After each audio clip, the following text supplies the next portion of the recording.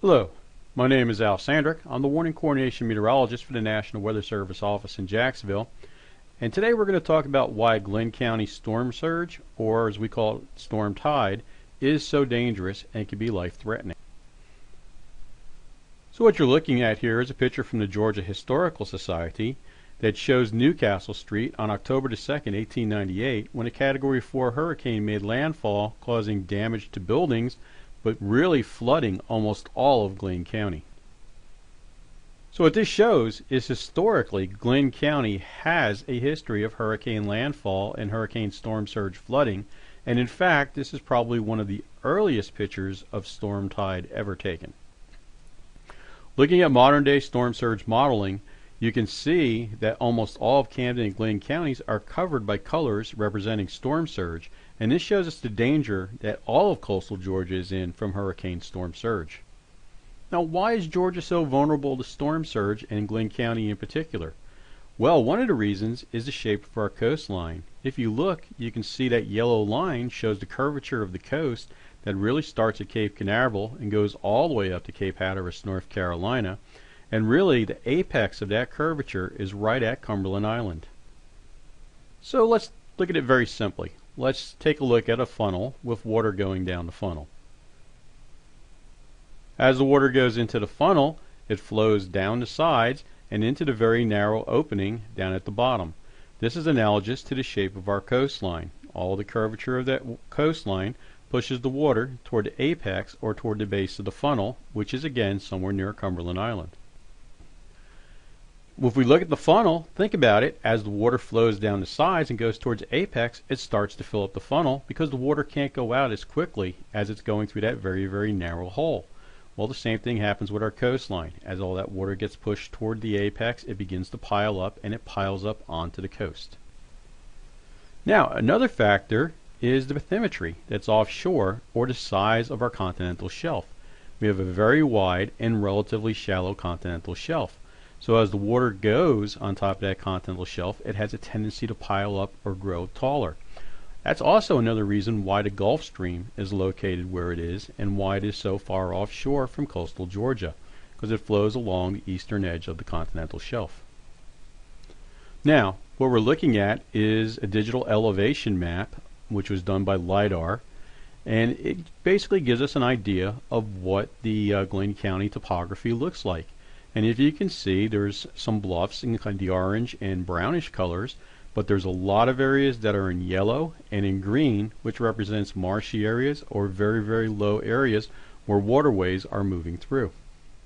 One of the things those waterways did for us was it was a driver of the economy in Glynn County. If you think about it historically, we grew rice in Glynn County along the Altamaha River, Waffle Broadfield Plantation, Hampton Plantation, Retreat Plantation. And the conditions that are conducive to growing rice are also conducive to creating large storm surges. Think about some of the places where we talk about high storm surge: Vietnam, Bangladesh, the Philippines, coastal Georgia, South Carolina, and Louisiana, all areas where we used to grow rice. So looking back at our digital elevation map, take a look at some of the rivers in particular. How about the Turtle River?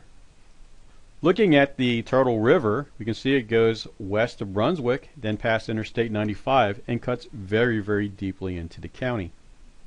This river becomes essentially a highway for the storm surge to push into the western parts of the county and into inland areas. You can see these lines showing the main paths the storm surge would take, coming past the city of Brunswick and over the city of Brunswick, westward into the western part of the counties and Buffalo Creek Swamp.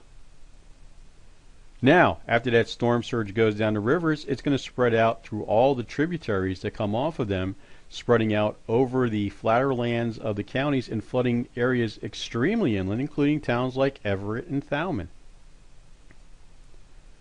So this is a situation if we have a strong tropical storm making landfall in the area, and you could see that we start to see flooding in the city of Brunswick along US 17, along the F. Torres Causeway going into St. Simon's Island, areas of St. Simon's Island, and even Jekyll Island flood in a tropical storm situation. As we get into a Category 1 hurricane, you can see that area increases, including large areas of the city of Brunswick and St. Simon's Island. By Category 2, the vast majority of the county is flooding, including a lot of those inland communities that we spoke about earlier. In a Category 3 situation, now we have storm surge that's actually pushing out of the western end of the county and into Brantley and Wayne counties to show you how far that storm surge can go inland. And mind you, that's just a Category 3 hurricane. We're just reaching major hurricane status at this point.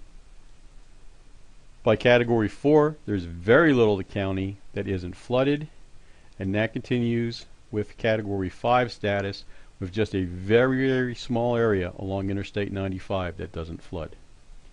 So when we put it all together and look at the county, you can see that virtually all of Glynn County can potentially be flooded during a hurricane situation, and really even a strong Category 2 hurricane can flood the vast majority of the county.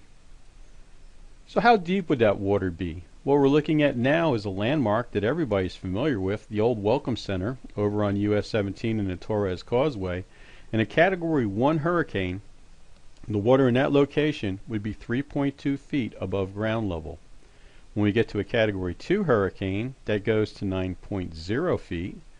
In a Category 3 hurricane, you can see it's up on the roof at 13.3 feet above ground. In a Category 4, 17.6 feet. And in a Category 5, 21.4 feet. So you can see we can get extremely deep water depths across the Glynn County area. So in summary, the shape of the coastline, the shallow offshore waters, and estuary system all combine to make Glynn County an extremely dangerous storm surge or storm tide location. Flooding begins with a strong tropical storm and rapidly increases for Category 1 and Category 2 storms.